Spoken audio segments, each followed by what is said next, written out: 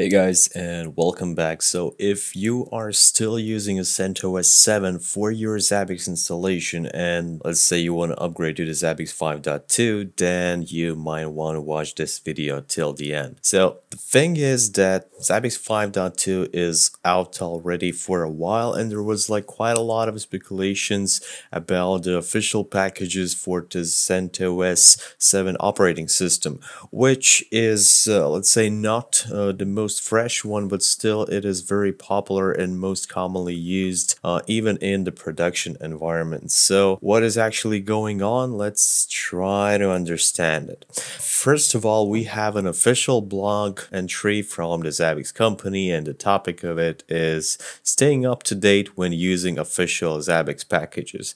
And I can save you already some time. Like, the short answer is the Zabbix is not going to provide official packages for the Zabbix 5.2 on the CentOS 7, and it even does not have to do anything with the recent Red Hat announcement about change of the focus from the CentOS project. So basically that mostly affects the CentOS 8, but whatever. The problem is that CentOS 7 is very old, and honestly saying, it basically is already deprecated, despite the fact that it is again a very popular and still in many places very frequently used distribution.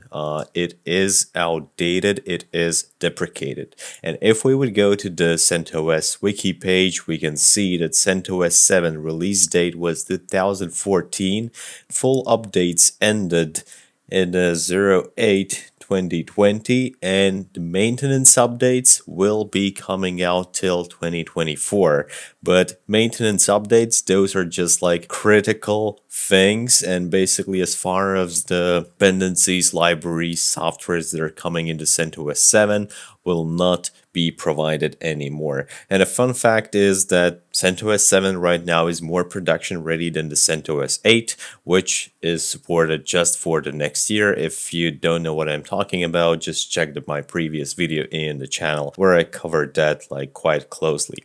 So the thing again about Zabbix and the CentOS 7, the problem itself, it starting with a Zabbix 5.0, which was released how long ago?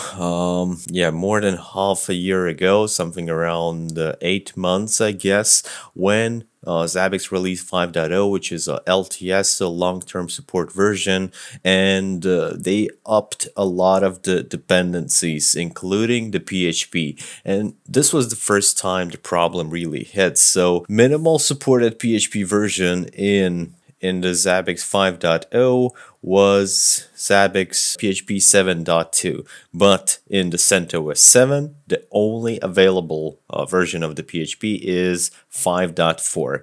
At that point, we can say that CentOS was like even more commonly used than it is now. So I guess at that point it was a little bit too early to say like, hey, we're dropping support of the CentOS 7, we're not going to provide official packages. So then at the release of 5.0, like a workaround, a dirty workaround was used for the packages, and the Zabbix started to use SCL repository, from which was pulled the PHP 7.2, which kind of allowed to actually deliver those 5.0 packages for the front end server, proxy, and all the other stuff on the CentOS 7. Still, there are many other and more serious problems like old databases and OpenSSL support. The secure connections to the database was introduced to the 5.0, but those are not working in the RHEL 7 because old databases versions that are shipped together with the RHEL 7,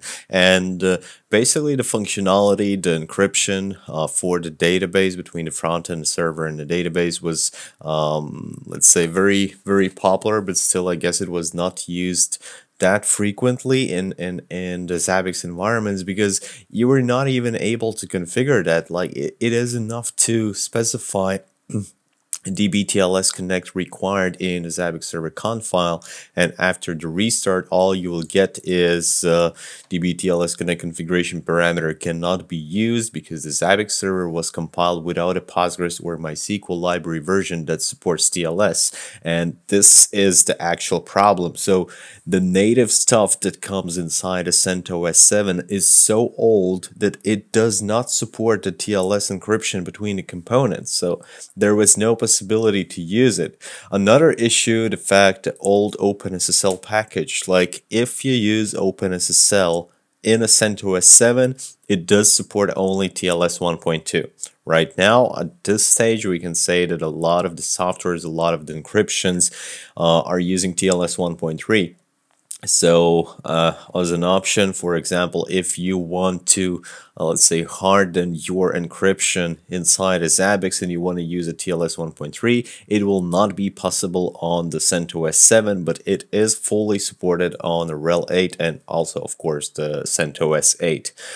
Additionally, if you want to do some sort of the web checks, if you want to check your web page for whatever, just availability, and that is using SSL with a minimal required TLS version 1.3, if you are running on the CentOS 7, there will be no way how you can monitor that web page. So the conclusion was, if for the version 5.0, the Zabbix did that extra step to still provide packages for the CentOS 7, then right now with a version 5.2, what we can see is even more new functionality requires the versions of the libraries of the dependencies that are not available in the CentOS 7, and further on it will become even worse, right? So 5.2, which is not long-term support version, after 6 months there will be 5.4, already 4 months or so, and it's also not an LTS, then 6.0,